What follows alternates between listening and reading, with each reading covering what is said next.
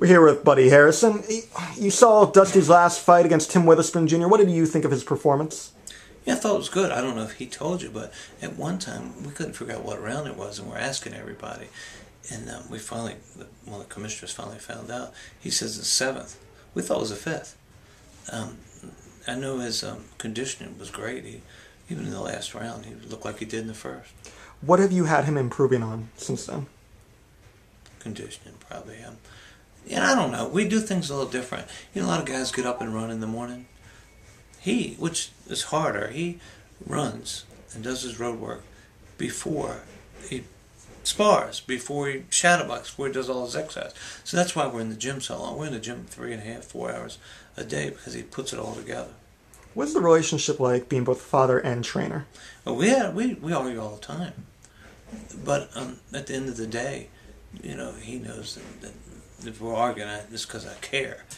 So we always patch it up and things are good. The development process for Prospect is gradual. There's a lot of fine-tuning along the way. What do you want to see Dusty continue to improve on over the next year, couple years? He's 19 years old. So I always worry about that man strength.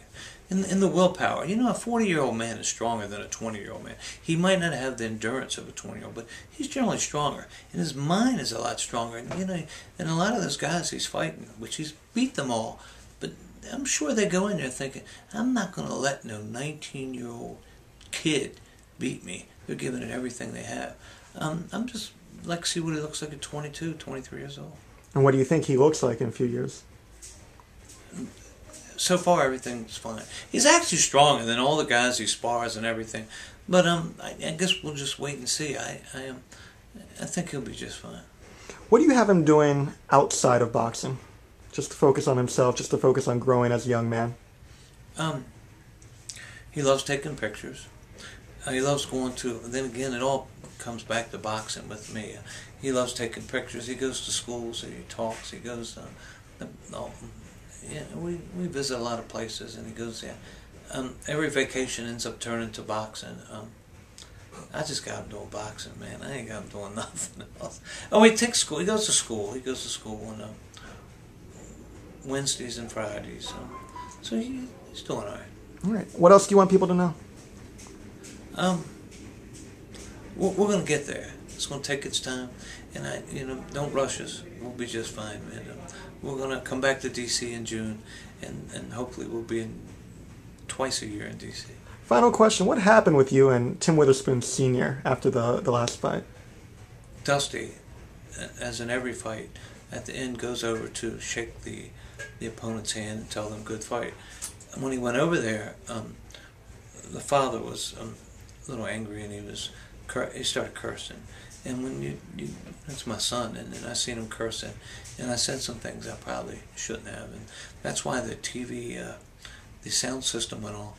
That's why they went back to a commercial, because then the police came, they kicked me out of the ring and everything. I probably took it a little bit overboard, but there's certain things you just don't say to someone's child. You know? What did he say? He was cursing. Yeah. He even said "F you" at the kid. You know. I mean, you are also a father to a boxer. Do you blame him at all for his reaction? Is it something that you've had to separate? I blame him completely.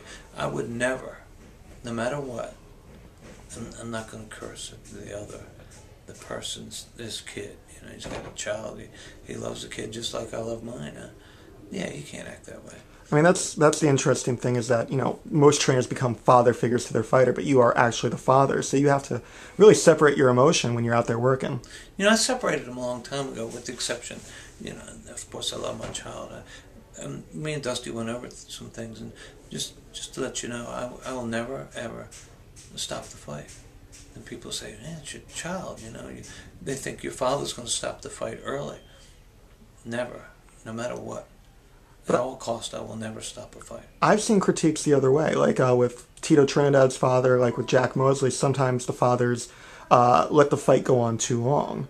But you're saying that that's something that you have no concern about? We chose this sport, and oh, sure, I have concern about it. I don't want my son to get hurt, but it won't happen. So you would never stop the fight? I'll never stop it. And why is that? You know, we talked about it before. I've seen fights before. I think It takes one shot, man. You know, and who's to say that he won't land that shot? I never know if I stopped it. I mean, you have a ref in there for a reason, and you have doctors, and I'm just not going to stop the fight. Okay. Thank you very much.